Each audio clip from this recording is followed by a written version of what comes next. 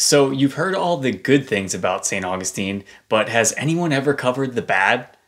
I'm going to go over the top 5 worst things about living here in St. Augustine that only locals are going to know.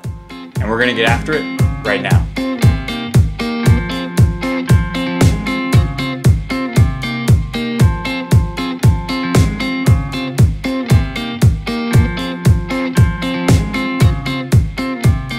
What's up everyone, this is Thomas with Keller Williams here in St. Augustine, Florida. And if you're looking for everything you need to know about eating, working, sleeping, and the top 5 worst things about living here in our beautiful city, then this is the channel for you. So go ahead and tap that subscribe button below, like the video, and if you have any other questions about what you may like or may dislike here in St. Augustine, go ahead and leave me a comment and I'll get right back to you.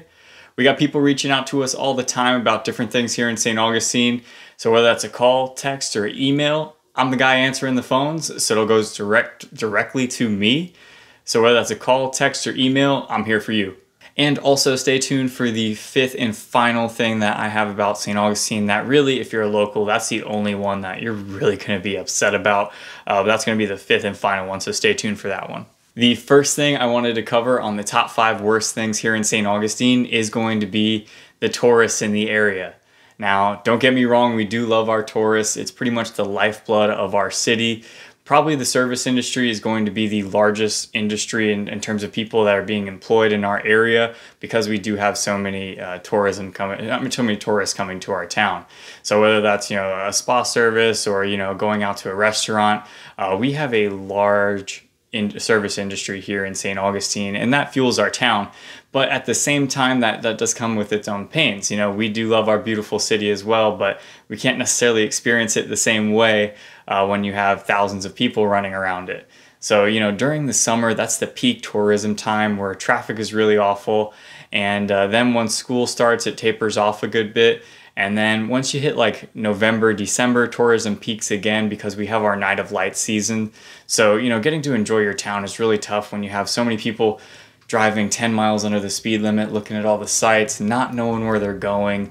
And then you have different traffic patterns throughout the day. So it can be a real mess. And as much as we do love our tourism industry here in St. Augustine, it does propose its own challenges as well. When I grew up on St. Augustine Beach, it was primarily people that just live there. But now, with the invention of Airbnb and Vacasa, people can turn their homes into rentals, even rent rooms out if they want to. So you're now seeing a larger rental base on that area, and it's just growing throughout St. Augustine. So that's changing the landscape of real estate here in our community. The second worst thing on our list is going to be the weather here in St. Augustine. We actually get 50 inches of rain on average per year. So why are we called the Sunshine State?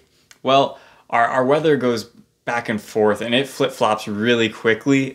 During the summer, it gets really hot and it's humid. So you're gonna expect a rain shower almost every day at like 4 o'clock. And you can almost set your watch to it. But at the same time, also here in Florida in general, they say if you don't like the weather, just wait 20 minutes. It will literally go from a beautiful sunny day like today to a torrential downpour, the worst rain you've ever seen in your life. So that definitely happens here. Along with the rain, you do also have the hurricanes too.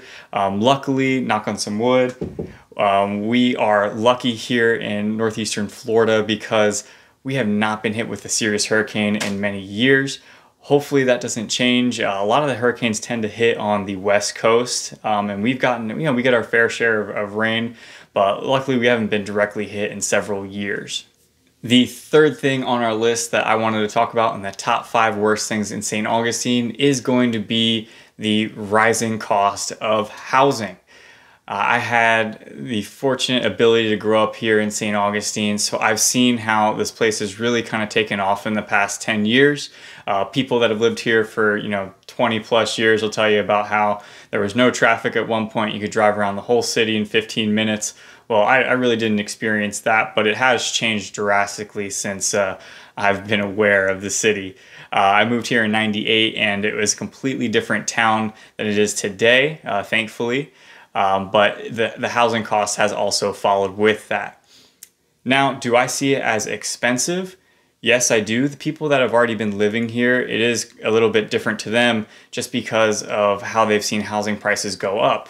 Last year, our average sale price was $323,000. And this year, we're right now at like $385,000, and that's going up. So that's a 20% increase in 1 year. And it's not like that just happened all of a sudden. They were having increases of, 5-6% year over year for several years. So the housing almost seems like it's unattainable to people who have lived here and see how the prices have gone up. But if you're coming from a different area, we actually are pretty well priced compared to any other metropolitan area. I mean, if you're looking like DC or New York, Philadelphia, we're probably easily $200,000 below the median sale price comparatively. Now, the experts are expecting our area to appreciate in pricing over the next year. The most conservative number that I saw was 10%, and the second one below that was 14%. So we'll see where this happens. I mean, the only thing where that could really change would be because of maybe a hurricane or another natural disaster, or maybe a potential war. As of right now, northeastern Florida is looking like an attractive option to move to just because of so many different factors such as COVID, such as taxes and government. So northeastern Florida has kind of been undervalued for a long time, and I believe that we're actually going up into a market where we're going to start leveling out in pricing. But when that happens, I think it's just going to be until we're not perceived as a deal comparatively to these other larger metros. Guys, if you've gotten a little bit of value out of this video, please do me that solid and tap that subscribe button below, like the video, and also leave me a comment. We got new videos coming out every week, so if you're looking to learn everything you need to know about St. Augustine, this is the channel for you. The fourth thing that is the absolute worst about St. Augustine is how fast our city is growing. We are a suburb of Jacksonville, and just last year, Jacksonville went from 1.1 million people to 1.55 in the middle of this year. So that's more than a 10% population growth that they've had over a year. St. Augustine, we've benefited from that as well. So our town is rapidly growing. Home prices are going up and our population is going up with it. We just don't have enough homes for the people that are relocating here to our area. Now, I really don't know when the secret got out about St. Augustine. I moved from New York, and I really thought St. Augustine was a pretty great town, but it was nothing like the city. But as things have progressed here in town, as the internet, got people talking and checking out different locations, St. Augustine has grown. And I really believe that since the Night of Lights has gained popularity, people came here for vacation and decided, you know what, a small town vibe like this, where you still have the access to everything you want to do for fun, whether that is going to the beach or maybe a good concert, that's all available locally to you in this great little town. You want to go out for a nice drink, we have a winery. They also have distilleries. If you just want to grab some food on the water, they have plenty of areas to do that. So the negatives here really are kind of just the heat.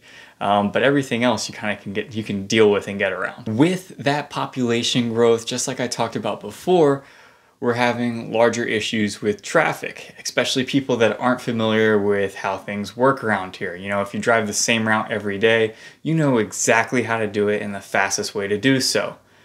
Other people don't, especially when they're just relocating to the area here. So, or if they're just traveling, they're looking around, they're checking out all the sites, they're trying to get their bearings and figure out where they are.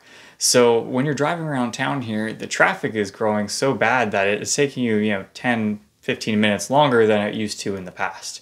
Now, that's just the pains of growing in a city here.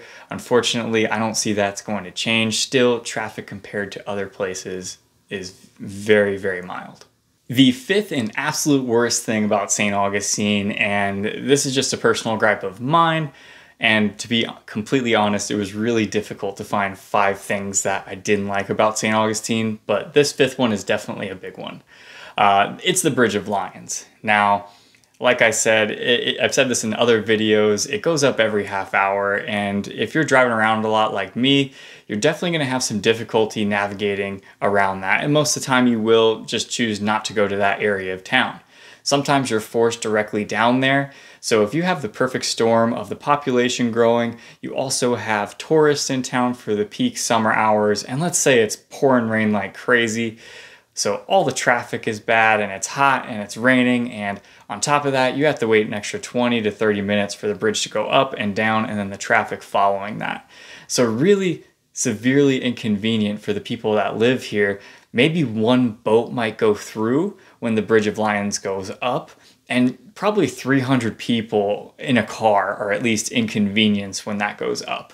And for at least 10 to 15 minutes, depending on the traffic, it can be worse, but we've seen traffic that extends a mile in downtown St. Augustine, and downtown St. Augustine is only a mile long. So I think it's getting to a point where locals need to have a conversation about how this bridge needs to be incorporated, maybe going every hour, just so that the locals here have a little bit of a leeway when it comes to traveling here locally. Guys, if you got a little bit of value out of this video, if you found something you don't like about living here in St. Augustine, please do me that solid and tap that subscribe button below, like the video, and comment if you have any additional questions. We have new videos coming out every single week about living here locally in the area, so please subscribe if you're looking for more information. Also, if you need any additional help, we got people reaching out to us all the time about real estate here in St. Augustine, so give me a call, a text, or an email. Whatever that is, it goes directly to my phone and I'm the guy answering it, and I'm here for you.